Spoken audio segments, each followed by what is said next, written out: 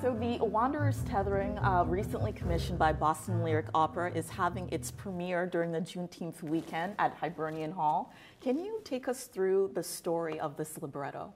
Sure. So The Wanderer's Tethering follows a story of a woman named Toby who's half Black American and half Nigerian, specifically from the Igbo tribe.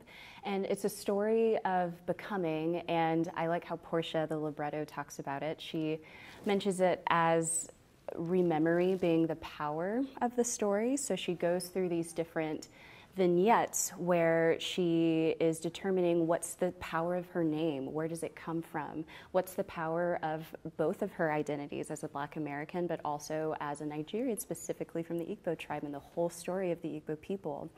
And it's for soprano, spoken word, and string quartet. So there are moments where Porsha, who will be delivering the spoken word, represents another version of Toby, and they converse with one another. And as the story progresses, she recollects over Dunbar Creek, which is where this whole story of the Igbo people happened, and she almost goes deeper. The more that she goes deeper and deeper into this creek, the more she starts to be taken over and pulled by the story of Toby and her whole process of seeking freedom within the Igbo tribe. So it's a really incredible story of becoming and claiming yourself, mining yourself to understand who you are and where you come from.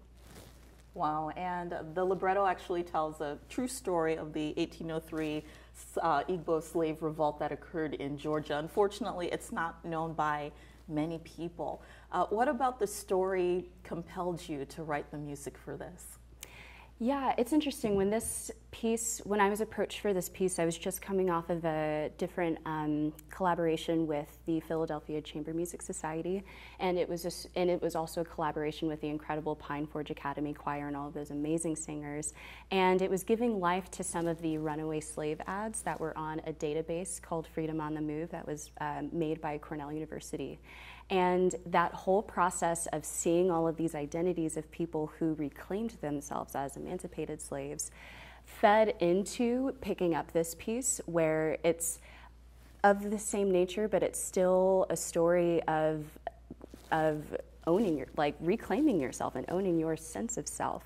Whether that's through the power of rememory, like Porsha was saying, so figuring out how to capture that in the piece that also included synthesizing Negro spirituals and Igbo folklore music to capture that sense of rememory. So it was a really interesting journey of quilting almost, just stitching together a lot of different inspirations of both identities to make that story happen. And you mentioned Porsha Olayiwola, who's the Boston Poet Laureate. Can you talk about the experience of collaborating with her on this? What stands out to you about the process, and how were you able to build off of each other's strengths? Yeah, what was really fun about this is the first time I've ever set a libretto of this length, but also with a living poet. I usually, we have to deal with public domain and all of those things as composers, and so I would usually just stick with public domain text so that I wouldn't have to worry about anything. With this, it meant more to be able to talk to a living, breathing person. And so when we were going through this process, she had already written the libretto, so I asked her to record a couple of the vignettes to hear her pacing, the way that she said certain words, the way that she hung on to certain words. And then, I'd send back a couple drafts here and there. I would vocalize a couple things here and there to capture it, and it was a really fun process. We start rehearsals this week, so should be fun. So exciting. And speaking of more exceptional women that you worked with, Rhiannon Giddens, who's the 2023 Pulitzer Prize winner of the opera Omar, she actually mentored you as you were creating this piece. What did you learn from her, and how do you feel The Wanderer's Tethering speaks to Juneteenth? Yeah, Rhiannon Giddens is incredible. I'm so grateful to have even gotten to meet her, and I met her when I was doing that other show in Philadelphia.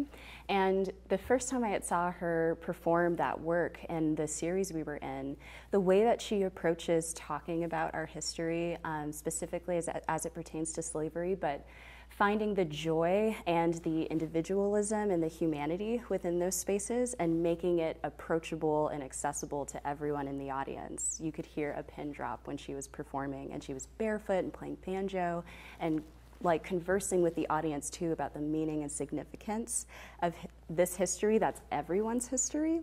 So when I met up with her to show the drafts, I was struggling a bit because I wanted to make sure that I was getting this correct morally. Like there's an obligation as an artist to make sure that you're capturing, well, that I'm capturing both the Black American experience, but then also the Nigerian experience within this story.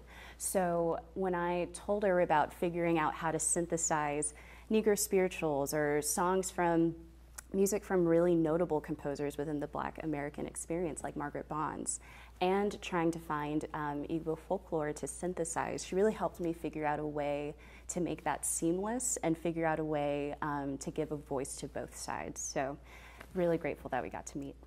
What does Juneteenth mean to you? Juneteenth, I think, is a celebration of life and the resilience of Black Americans. How can our viewers learn more about this libretto and attend? Yes, so if you log on to BLO, Boston Lyric Opera's website, there's a whole page dedicated to our concert, and that's where you can find out more about Porsha, Castle of Our Skins, Brianna Robinson, who's also the soprano performing it, and it's also a pay-what-you-can event, so we really encourage everyone to come as well.